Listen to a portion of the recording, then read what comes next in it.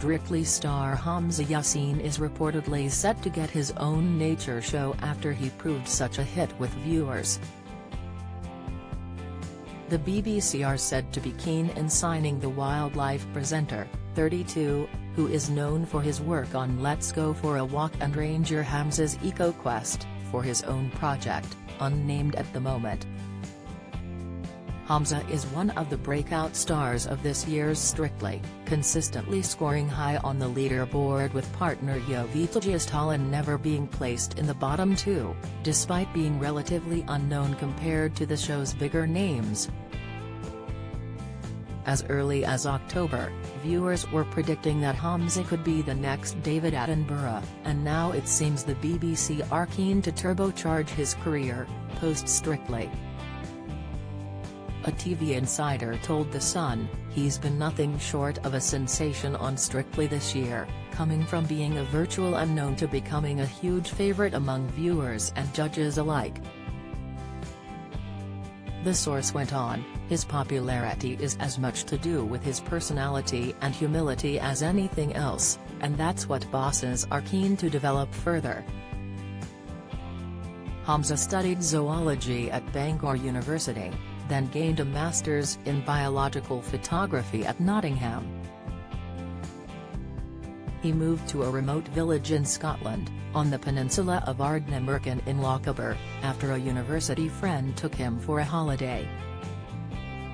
For 9 months, he lived in his car, spending days photographing the local eagles, otters, stags and pine martens. He's said it's where he cut his teeth as a wildlife cameraman and now considers himself a Scotsman. It seems that it's not just work where the TV presenter is in demand, as he recently revealed he has been bombarded with saucy proposals from viewers. Hamza said, "I have been getting loads of messages. Let's just say I'm getting people declaring their love for me." He continued, "It's pretty weird as all you hear is, 'We love you, Hamza.' It's kind of crazy. I think it's amazing that people are supportive, it's fantastic, but I'm not used to it." However, living in such a remote area, and constantly traveling for work throws a big spanner in the works when it comes to finding love.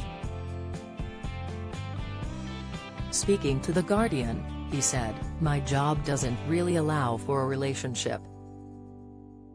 How can you sustain a relationship, like, I'm sending you a text message from a satellite phone, because I'm in the Arctic for 2 months?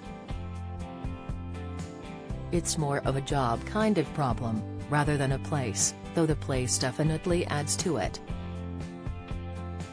And he joked if he was to join a dating app he'd have to set the net at 150 miles before confessing he does feel isolated at least once a year when he has a down day. The Mirror has approached Hamza and the BBC for comment. Read more latest Strictly stories. Strictly's Dr. Ranj Singh Wake Up CA. Strictly's Motsi Mobuse admits there. Vanessa Felt's not surprised one bit. Strictly Come Dancing's launch May N.